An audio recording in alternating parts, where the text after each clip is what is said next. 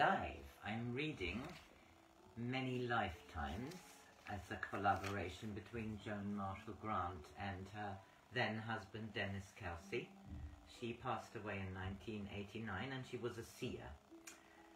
These chapters are shared between them, so one chapter is by Joan and I just finished one of hers, chapter 9. I'm now in chapter 10 and it is entitled Ray by Denys Kelsey. We met Ray in 1959 when she was 32, and soon afterwards she asked me to see if she could learn to induce a state of auto-hypnosis so that she could use it to switch off discomforts during the later stage of pregnancy and pain during the birth of her third child.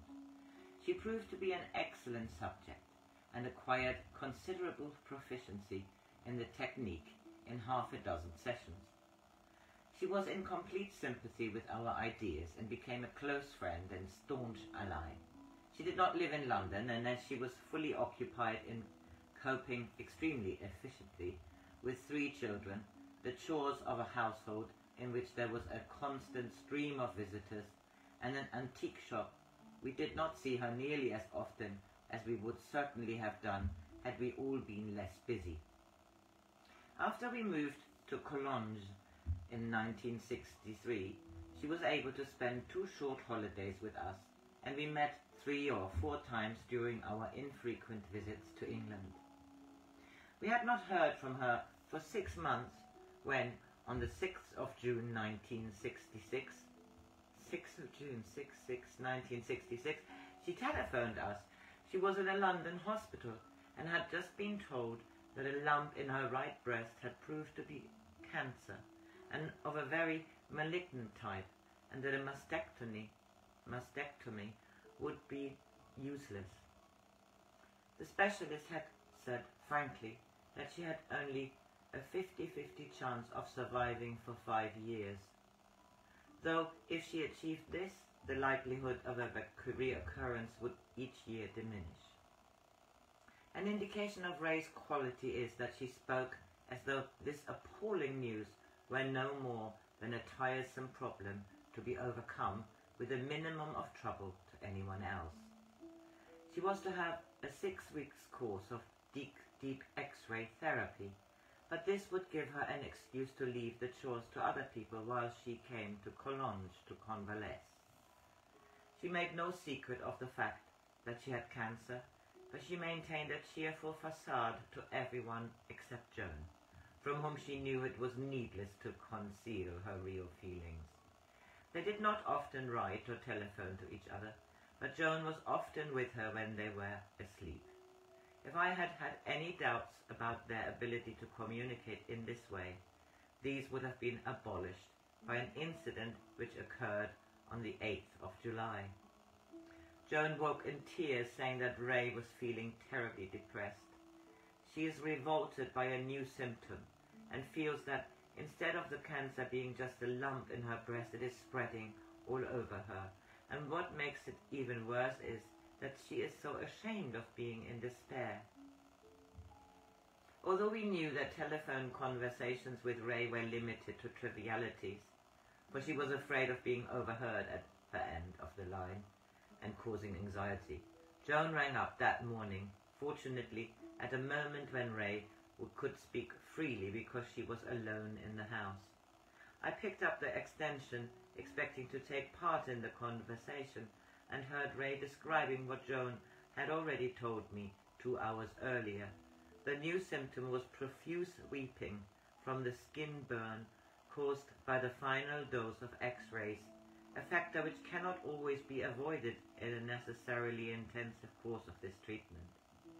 I heard Ray say, until the burn went so disgustingly soggy and sore, I had managed to disassociate myself from the cancer, almost as though I were one of the doctors to whom I am only a right breast with a secondary in the armpit.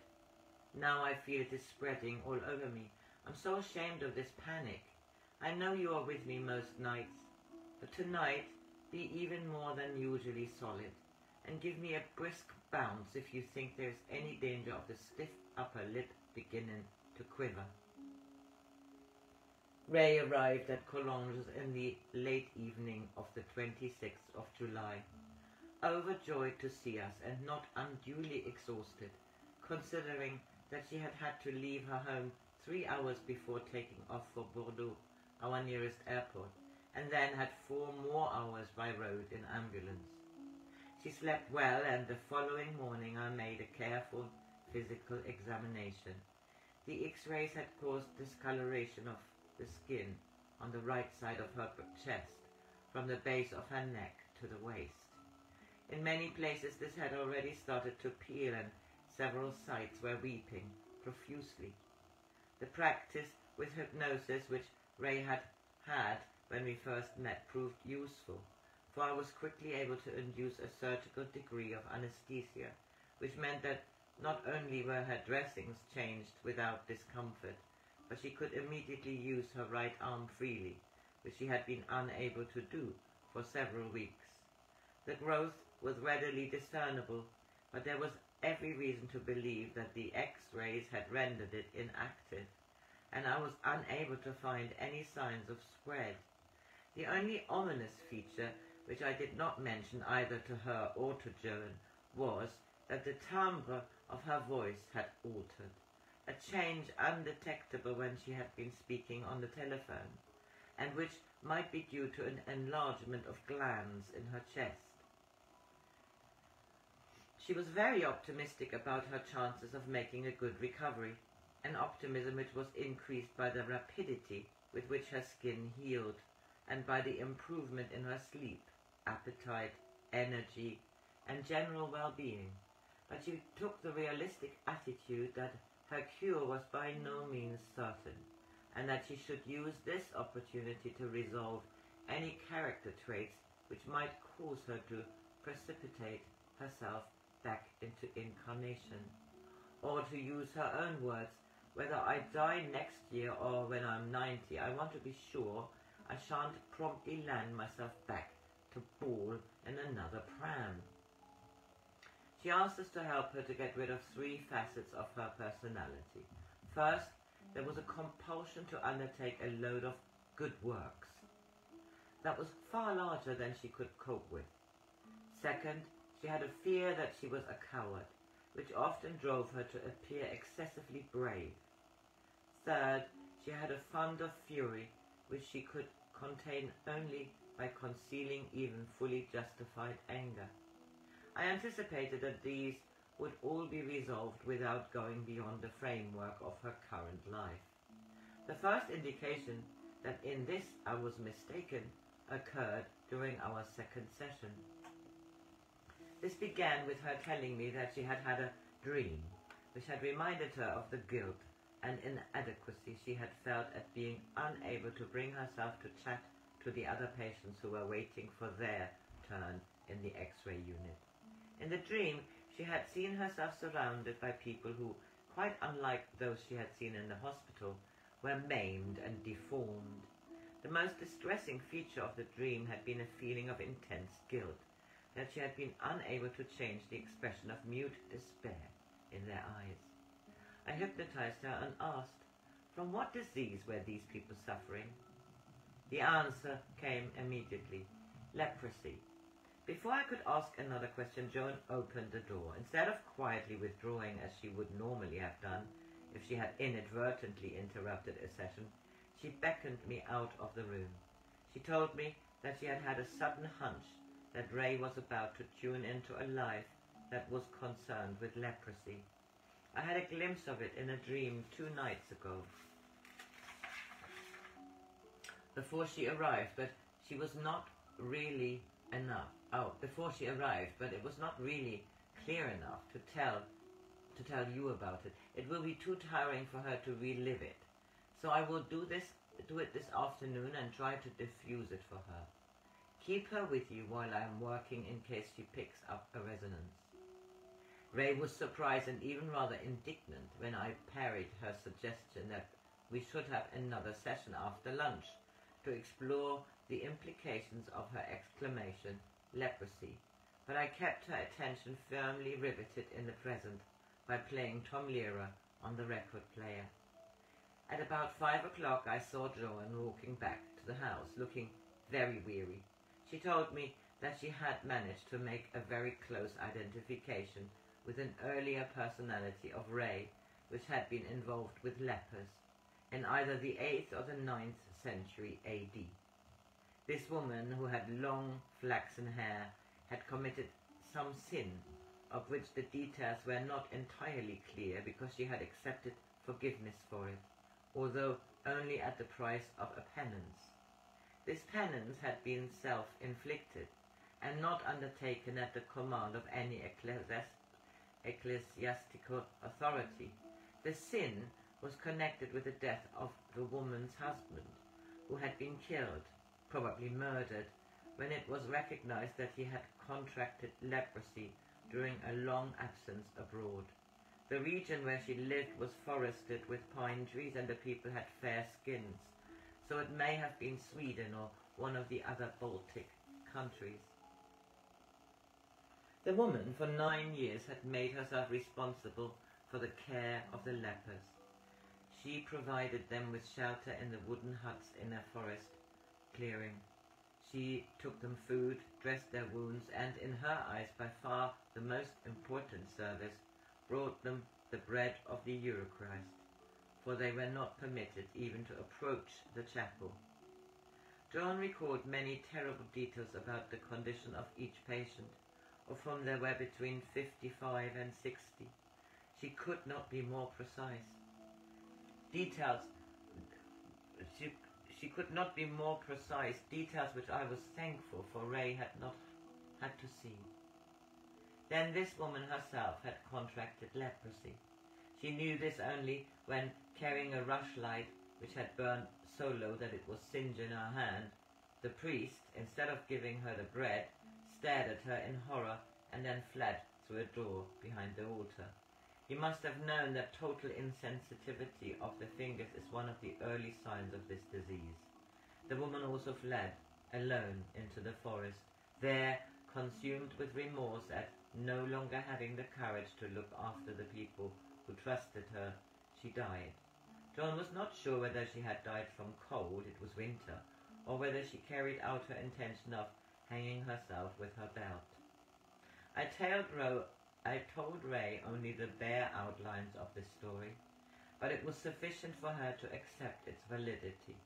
She said she felt as though a tremendous burden had been lifted from her shoulders, and I had never seen her so gay and carefree as she was that evening. During luncheon a few days later, when the complement of guests and children had been augmented by 4 others who had arrived unannounced with books for Joan to sign, I noticed that Ray was unusually silent.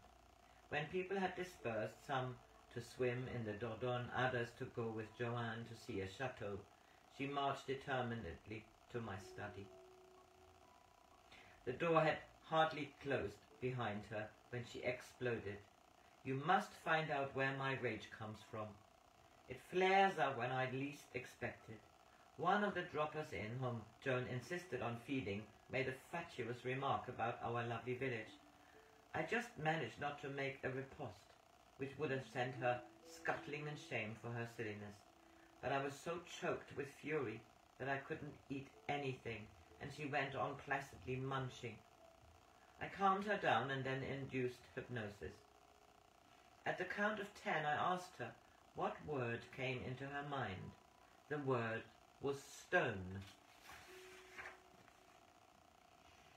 It occurred to me that this might be leading to a scene in which she had been stoned to death, and I was considering whether it would be better to break off the session until Joan had returned, when Ray continued. "I can see a stone wall. It is wet. I'm in a cell. The light comes through a circular opening above me. About 7 feet from the ground there is an iron ring in the wall." At this point she became very distressed and asked me to bring her back to the present. But when I had done so, instead of accepting my suggestion that we should postpone any further exploration, she said, "The scene is still too vivid, and I know I must go through with it." When she had again shifted level, I asked her how she got into the cell. I'm being dragged there by an infuriated mob. I can see their feet, filthy and ragged. I'm a man.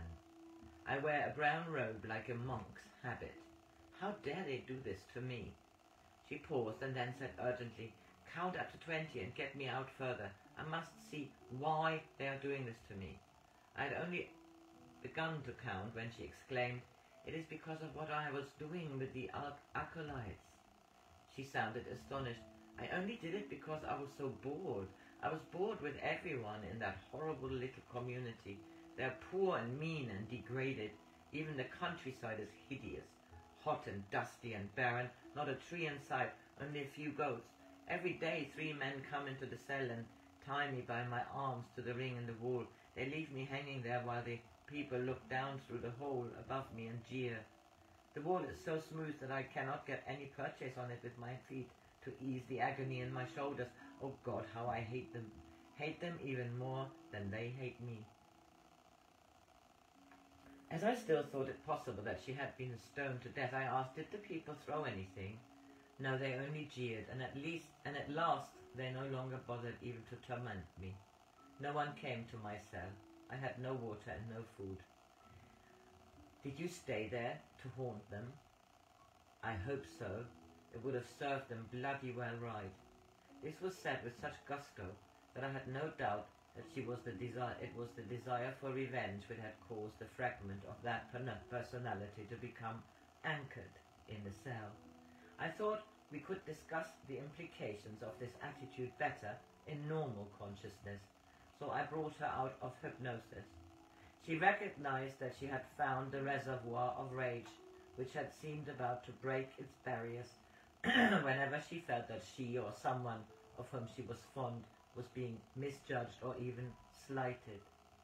She recognized also that the cause of the man in the cell becoming a ghost had nothing to do with the actions which had led to his persecution, but was solely his hatred and his desire for revenge. For an hour or so I reminded her of various episodes in current life about which, in spite of several sessions directed towards trying to show her that they were irrelevant, she had continued to feel extremely resentful. Now she could see them impartially, from the other person's point of view as well as from her own, and made such comments as, it wasn't his fault, I was deliberately being tiresome, or I drooled with sympathy because I was frightened of being cross, when what would have done far more good was a brisk bounce. Then she was silent for several minutes until she exclaimed, at last I can see how loathsome it is to bear grudges. I am free. Goodness, I feel so happy. Even when in the best of health, Ray had always suffered from insomnia and, like Joan, considered it perfectly normal to read at least one book before she even tried to sleep, and during the night would probably start on another. Her bedroom was next to ours, and if Joan saw that her light was still on after a couple of hours, she would go in to see whether she wanted tea, soup, or company, or perhaps a moonlight stroll in the garden. Ray had promised to fetch Joan if she had a twinge of pain, or even if she was lonely. So we were both worried when she admitted that for 2 nights running she had lain wide awake because she was racked with sciatica. I was relieved to find that the sciatica was coming from nothing more sinister than a patch of lumbar fibrositis. Ray was convinced that its origin was psychological, but I wanted her to have several days' rest before giving her the chance of delving into another incarnation. I tried to cure it by physical means and with straight hypnotic suggestion. I persisted with this policy for 2 days, but as it proved entirely ineffective, I hypnotized her and asked her for a clue which might lead us to its real source. So I finish this here and continue this chapter 10 another time.